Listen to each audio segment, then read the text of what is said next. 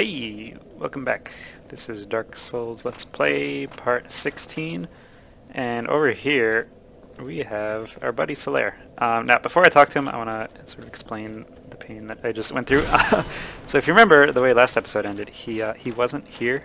He should be here waiting for you when you open the door, but he wasn't for us. And I tried to play it cool and not panic.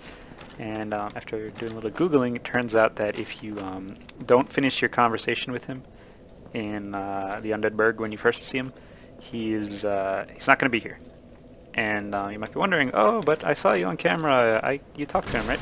No, that was on my other character. If you remember, I messed up a recording and had to make a new one, and I may have rushed past some parts, including some conversations.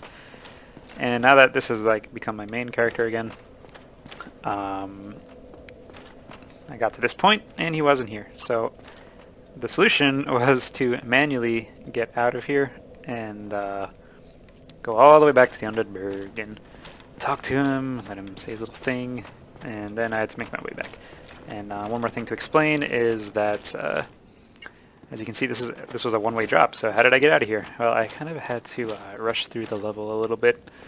And that did mean I did have to open up a shortcut door. So when we get there, it's gonna already be open. So don't worry. That's it's all because I had to make up for my mistakes. But I'll point it out when we get there. It's not a big deal. It's just, you see a door opening that you won't get to see now. Not the end of the world. So anyway, with my tangent over, let's go ahead and see what he actually has to say. And I want to make sure I can say. Oh, see. While we're here, I'll just pull up my feet a bit more. So let's try to actually talk to him. Oh, there you are. You've been quiet these days. Smooth summoning out there. Anytime you see my brilliantly shining signature, do not hesitate to call upon me. You've left me with quite an impression.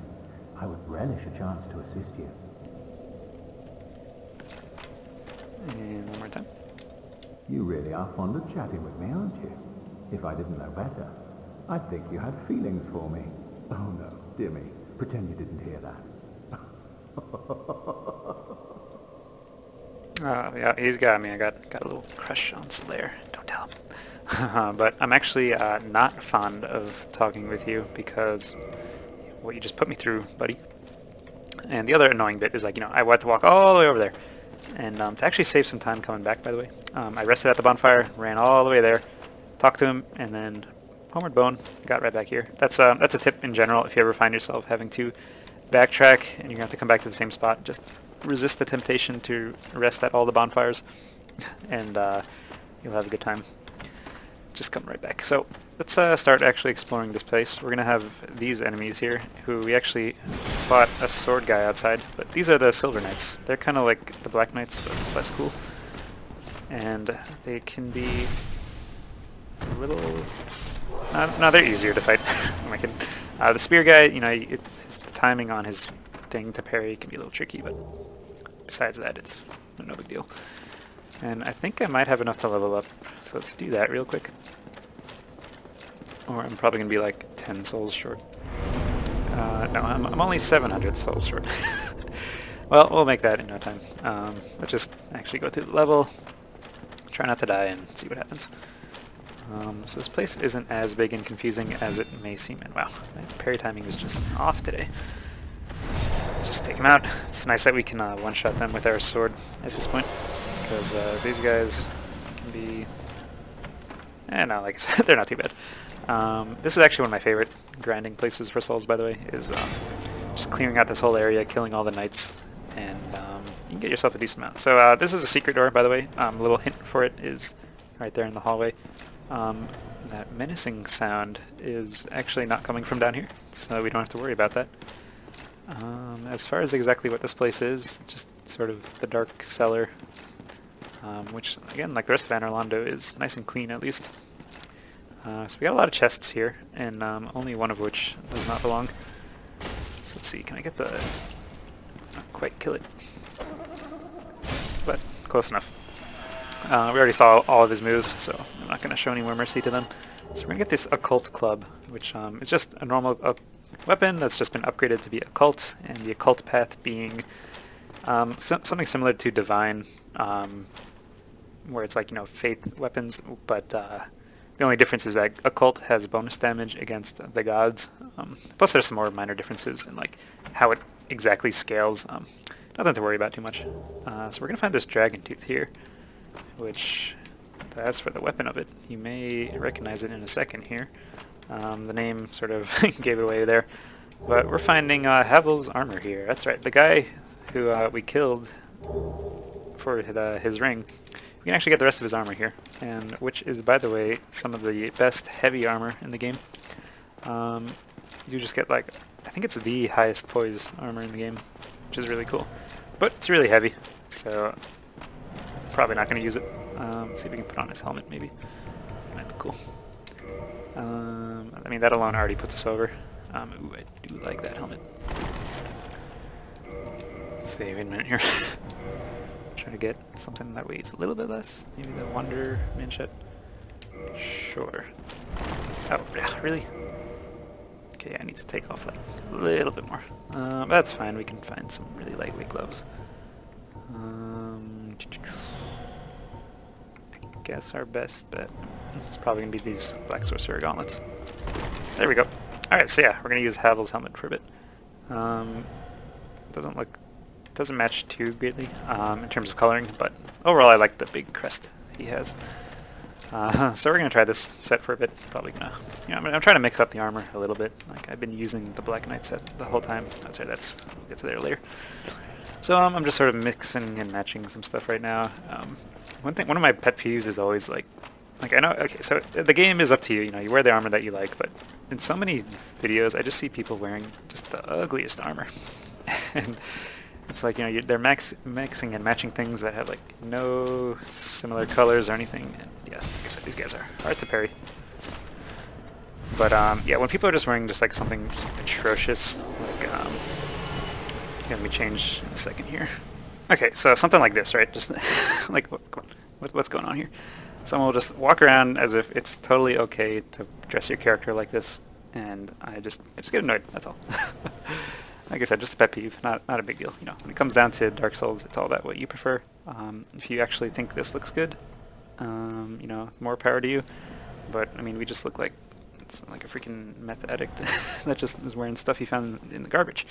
I like to make my guy look, nice and practical, but still cool and functional. So let's change back and proceed with the level. And I'm only just now noticing just how much the helmet and the armor does not match, which is going to start bothering me again after that whole little tangent right there.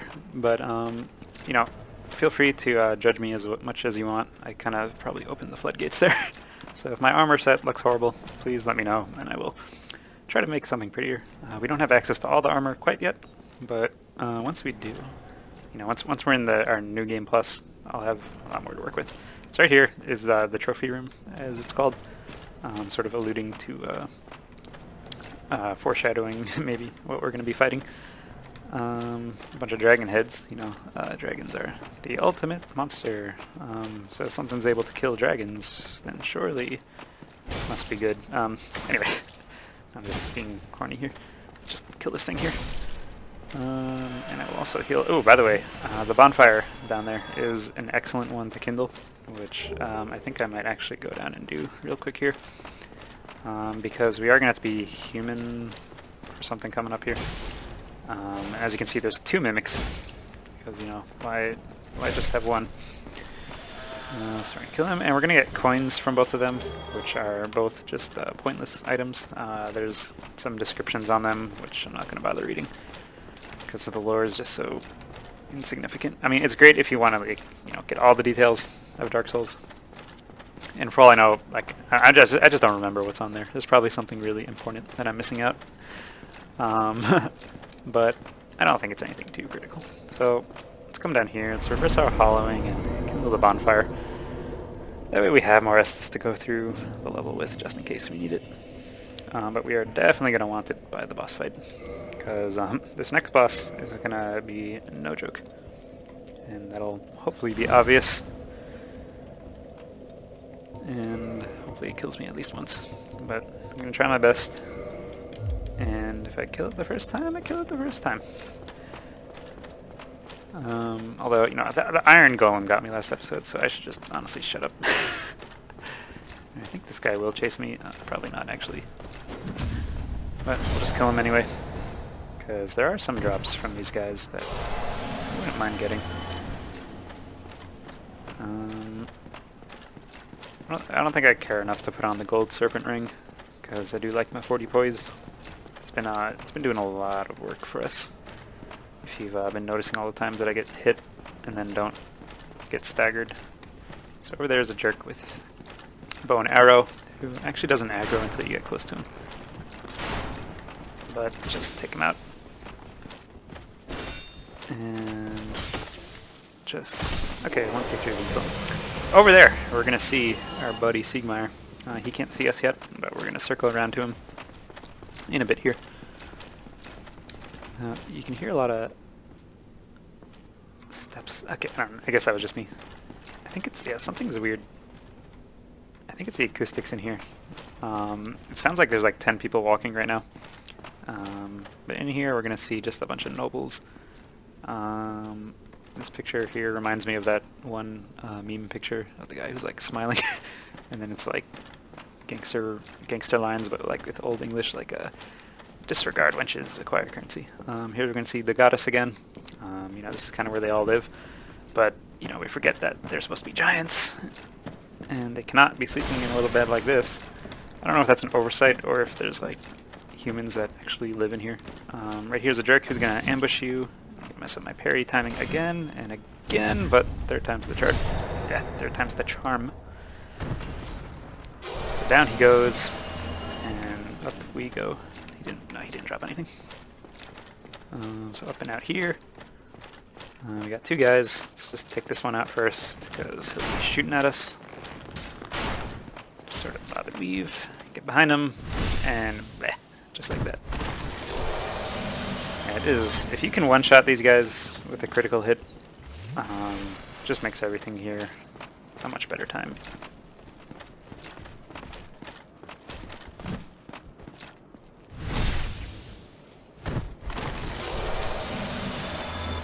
Okay, less rambling, more talking with our man Siegmeyer.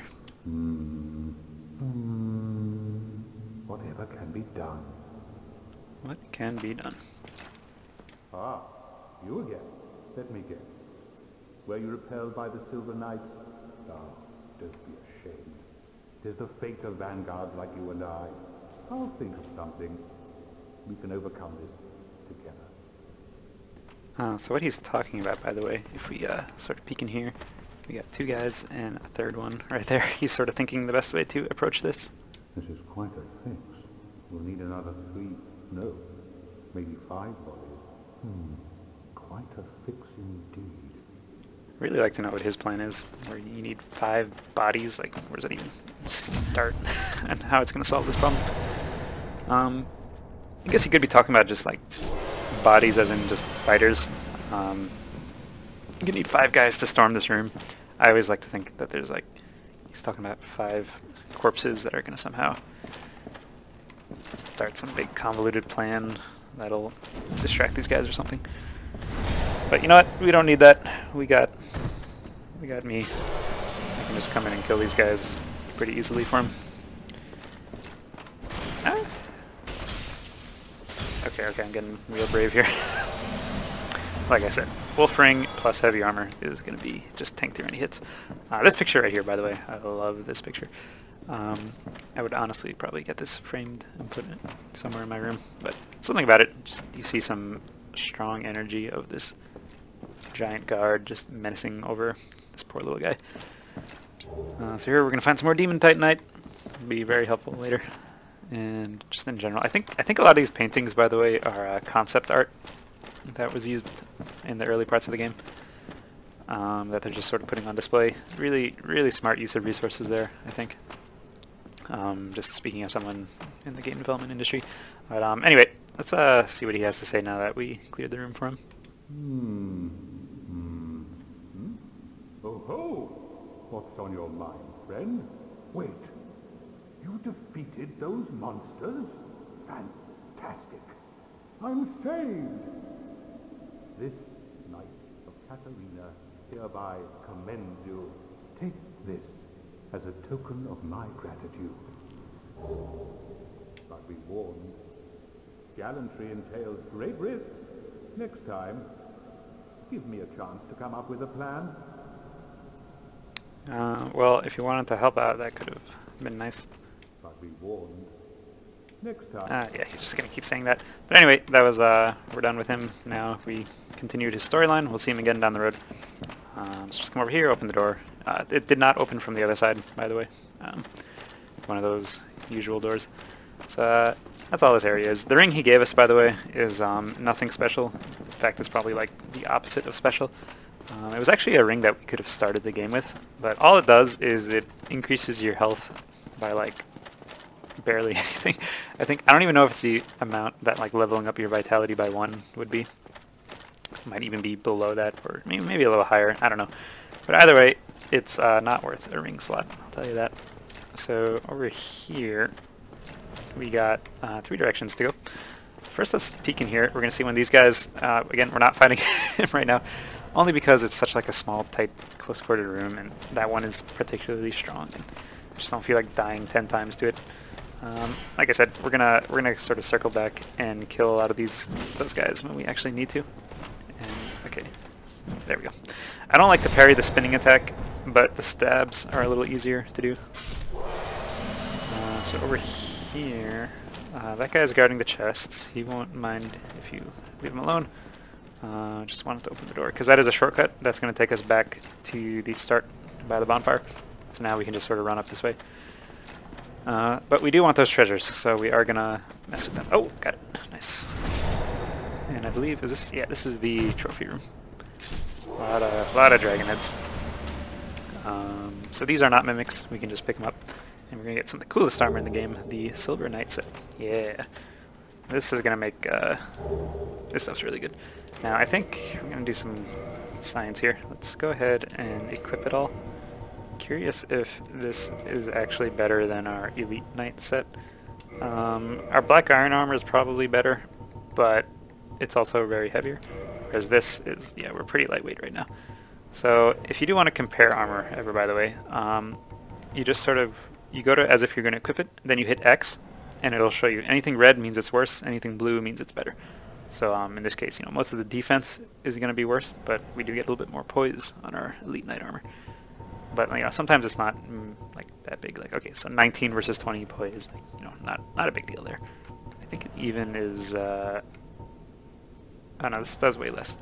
Okay, but you know, this is looking pretty good, right? Using the whole set is a little too nice and pristine for me, for my style at least. But we're gonna use it for a little bit, just because it matches, and it's getting just annoyed by the miscoloring on our old set. So it's and we're in Anorlando, so let's may as well rock the shiny armor. So anyway, coming in here, we're gonna find possibly the biggest room yet. If we go down here, okay, yeah. So this, oh yeah, okay, cool. So we at least get the message again. You feel the black eye orb quivering. That, if you remember, is what we picked up off of the Firekeeper after she died. And if we read the description on there, okay, are these guys gonna actually? I don't think they can fit up there. So okay, yeah, they're gonna back down. Real quick point: these guys are, if you notice, they're blue sort of sashes. They're kind of like mini boss versions of the normal ones we fight. They do respawn though, so not exactly mini bosses. Okay. Anyway, before I get distracted, let's go ahead and go to that black eye orb, right? Invade the world of the murder of the Firekeeper to defeat the perpetrator and reclaim the soul of the Firekeeper. We found this after the Firekeeper was killed, and this is going to let us get revenge. And I didn't really go to it before, but normally you can't use it until you get to this specific room. So let's go ahead and use it and see if we can get some revenge. Now it sort of acts like a multiplayer item, but it's an NPC thing. And now you may have been able to guess by now who the perpetrator was, but we're going to finally catch him in the act. And right in the middle is Knight Lautrec, the man who killed the Firekeeper, along with his two frickin' frack buddies here. The one on the left is using the sealer set, so there is potential for him to be an actual character. And we'll talk about the sealers down the road. The guy on the right is just some random pikeman. Look at you. I thought you were wiser. But I thought wrong. 'Tis a terrible pity. Like a moth flittering towards a flame. You fellows, no? Don't you agree? Okay, so yeah, this fight can be a little tricky. I'd recommend you sort of have two strategies, right? Either pick off his goons and then focus on him, or just rush him before these other guys can cause too much trouble. And where did Lautrec go? Where'd he go? Oh, there he is. Yeah, see, like, they'll do tricky things like that in this fight. I'm kind of just... Okay, there we go. Got a backstab. Which should finish him off. Let's see if we can finish off. Ah! Okay, I might be dead. Oh, okay, there we go, there we go. You do want to be careful because he's got a special ring on, which will make him stronger the closer he is to death. But it won't actually activate until we really got him low. So just take him out. Nice. Let's see. And yeah, once you see him glowing red like that, he's got a ring on. If you remember that blue tearstone ring that we found. Oh god, it's gonna hurt. Oh yeah, see. Whoa. Okay, I think his sword is special in that it'll sort of reach around your shield. Okay, and just like that, he's down. But yeah, he nearly got us there actually, but we took him out. Target destroyed. We've avenged our Firekeeper. So we get a souvenir reprisal. That's because we're the blue spirit right now. We can sort of explain stuff about that later. But that's basically a covenant item for a certain covenant, which we're around. But anyway, we get a few things. We get the Firekeeper Soul, which you can burn to upgrade your Estus Flask, but this is a special one that will actually revive our Firekeeper, so we're going to want to hang on to that. We also got the Ring of Favor and Protection, which is a very interesting ring, because it has some awesome thing. It boosts your HP, stamina, and your equipment load, but once you put it on, you can't take it off. Now you can take it off, but it's going to break when you do that. So I'm going to not do that. But there are a lot of builds where like that use that and the Havel's Ring, and you can really start to min-max how much equipment you can use. Over there, by the way, is the gate that I opened. Down there is the switch for it. I basically just ran through and got to here, and just rushed outside and tried to minimize as many cutscenes and things as possible. There is a shortcut, which I will show once we get back to the bonfire, on how you can sort of skip a lot of the level. But before we do that, we're going to jump out this window here and make our way down here. And we want to be careful not to slip.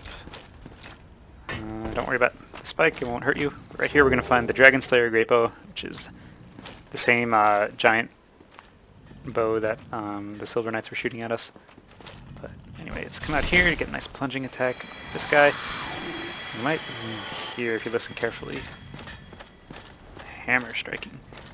And if we remember, the last time we heard a hammer striking was when we found a blacksmith.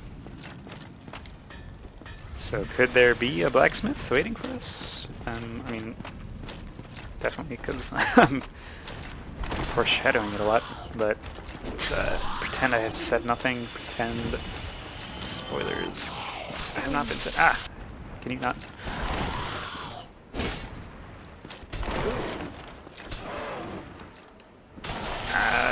Okay, buddy, I need you to cooperate. See, like, you'll just be playing Dark Souls and everything's going fine, you're just brushing past hard enemies, no problem, and then just a little grunt will just give you a lot of trouble and kill you. Didn't get out of hand there, but he was dodging a lot of my attacks, which frustrated me. But anyway, Dark Souls is all about keeping you cool, and everything's gonna work out. So we are approaching the end of the episode here, so I'm going to try to make this quick. Right there is the guy I've been talking about. But I do have to kill this guy first. And he's cornered, so he's going to go down real easily. They do drop their spear as a thing, so I'm always on the lookout. But let's talk with this guy. Who are you? Forge your weapons? Yeah, so here we have a blacksmith. And this is possibly the best blacksmith in the game, because he does a few things, right? So things you can buy from him, you can buy small, large, green, and twinkling titanite. I'm probably going to pick up a few of these, actually. I think I actually only need one more to upgrade my weapon again. Oh, I never bought this. Pick that up. We got the Giant's Halberd and Giant Shield. That's what those big guys use. Plenty of arrows. He sells the most variety of arrows. He sells some of those great arrows as well as moonlight arrows, which are expensive but pretty cool. And then he does sell the Giant set, which is part of a very infamous set, but we're not going to probably be using it. Well, the Giant armor does look pretty cool. So heavy though. And it's also expensive, so I'm not going to buy it just yet. But he also will do some things. So, he can ascend things. So he can make a plus 9 or plus 10 weapon into a lightning weapon, which isn't just an elemental. It'll lose its scaling, but it'll apply whatever element it is, in this case lightning. But he also does a pretty cool thing here where he will you can ascend a weapon with a boss soul, right? So some of the things that we've killed have had have used what's it called? Some of the bosses have given us boss souls, right? And essentially, you can take it, and if you get another plus 10 weapon, you can basically get a weapon that either the boss is using or is related to the boss. So for example, Quelaag's sword. We take her soul, take a plus 10 curved sword, and then we'll have Quelaag's fire sword. And you can also make a cool chaos katana with it. But I don't have the weapons ready. I do have the souls, but not the weapons. We'll be coming back though, because there is a certain weapon that I've been alluding to this whole time that we're sort of making our build around. Some of you veterans might be able to guess by this point what it's going to be. But we do not have the soul for it, and we won't for a while, because I'm also going to try to get a special cutscene. But anyway, without talking about it too much, let's see what else he has to say. "'Tis no good, but forge very good. I have any time. Talk. Yeah, so he's... Everyone Oh. Okay, I thought there's more to say, actually. But you, friend, you talk. I no talk, but happy. Yeah, so he's a simple character. Combat soon. He's real chill. He's not complicated, he's no nothing. He just wants to forge his weapons and have a good time. And if you'll notice too, back there is a treasure chest. A lot of people like to kill him to get to the treasure, which is actually not necessary. If you just like roll a bunch, you can get to it, no problem. And what he's hiding is the Hawk Ring. And similar to the Wolf Ring, okay, are we stuck? We might be stuck. Oh no, we're not stuck. Okay. The Hawk Ring, right? So this thing, it's similar to our Wolf Ring in that it's one of the Knights of Gwyn. And I think, yeah, so that's the only other one we found. So this one belongs to Hawkeye Go, who's a really cool guy. He's a ranger, and so his ring is of course going to be related to that. Does more damage boosting for arrows. But anyway, we're not shooting arrows, so we don't need it. Up the stairs here, I'll quickly go, but we don't need to. It's just going to take us to the other side of that main big room. And you know, instead of jumping down the window, we could have just come down this way. I'll just go up there real quick to show you guys. This is where we have to go next, but I'm gonna homeward bone real quick. We're almost out of time, but I do want to quickly... we'll be coming back here next time. But real quick, I want to show you the shortcut that I took. So right, we're at the bonfire. Let's say you start the level, and you don't feel like actually playing the level. You can come up this way. And, okay, he's gonna chase me. But if you position yourself right here, just sort of run and do a jump, and you can hop over. And just like that, we can get into the trophy room and open it from this side. And then right away also that'll let us... wow, is he actually chasing me all the way? Yeah, look at that. Actually, wait, no, this was the other guy. Oh yeah, look at that, he came down. Anyway, I think this episode is already going long. So yeah, once you're up here, like I said, just go down there, open the door to unlock the shortcut, and you can just rush ahead right to the boss. Just like that. So that's what I did. I jumped off, ran this way, opened the gate, and went all the way back to talk to Solaire. But anyway, this is going to be a nice long episode. We've thankfully cleared out most of the level by now. So it should be a nice, simple trek to the boss next time. And what a fight that's going to be. So, I'll catch you guys next time. For now, this has been Mike, and I don't have a standardized outro, so I'm going to stop rambling because we're over time. See you next time.